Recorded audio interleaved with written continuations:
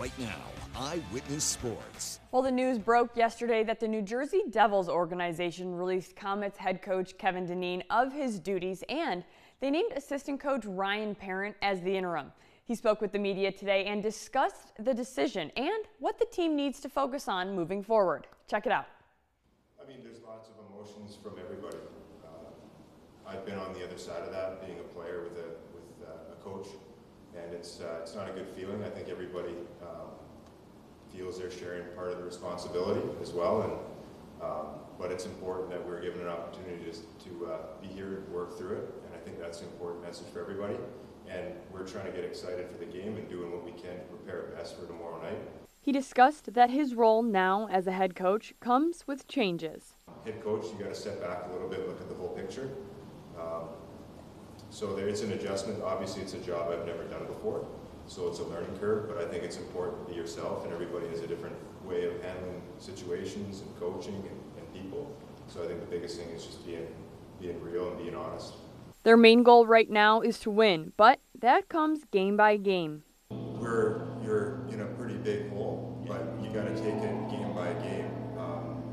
We're not even, you're not going to get out of it in one night. It's going to be consistent. It's going to be starting right from our foundation and building our way up. And it doesn't even happen game by game. It's each shift, right? So the guys can't look ahead of it. They can't get down, and we are where we are. But one of their strongest beliefs is one of the best ways to develop and learn is by winning. It's part of the culture that they wanted. Is they want development, they want players held accountable. But to do that, you also have to learn to win. So that goes hand in hand. So it's been important for us every year to have competitive teams, and that's what we want to try and do. Above all else, the goal stays the same. They need to keep showing up every night. Some of the things we've been talking about is just more competitive in all three areas. Right? It starts in the D zone, taking a little bit more time away from them.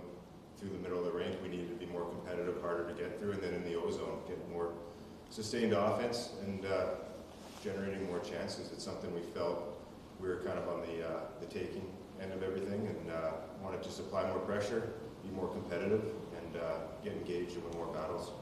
Reporting in Utica, Gretchen Beyer, Eyewitness Sports.